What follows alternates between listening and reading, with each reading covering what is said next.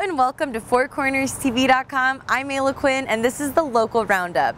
The USA Pro Challenge wrapped up on Sunday in Denver with a nail-biting photo finish.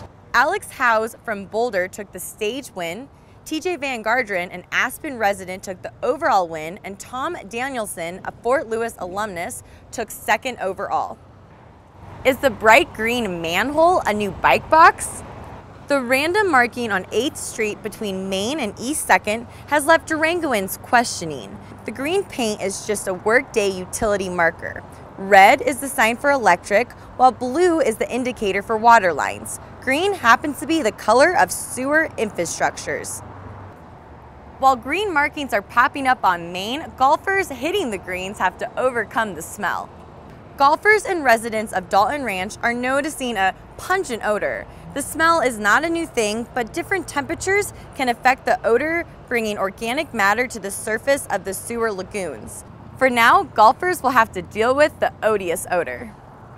We all know sewage can be highly flammable, but this week marks the celebration that concludes with the ultimate inferno.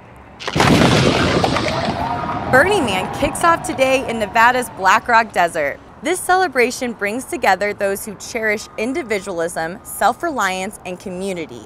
The community of Black Rock City balloons to 60,000 people with roads, restaurants, a post office, volunteer police departments, and much, much more.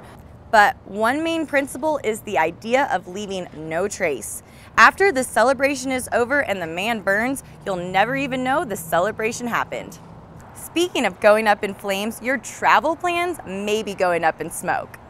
If you have plans to fly from Durango on Frontier Airlines, some flights are being canceled starting in October. So, if you have made plans, check your flight status.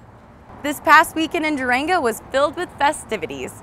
Rain or shine, apparently Durango will still be drinking beer. Yeah, beer! The San Juan Brew Fest was a hit again this year, even when hit with a summer storm. 50 different breweries served up their best concoctions. Tune in at 3 p.m. to get all the highlights on In the Neighborhood. That's right here on FourCornersTV.com. And a reminder today that 9R starts school. Have a great school year to all you students and teachers, and drivers beware.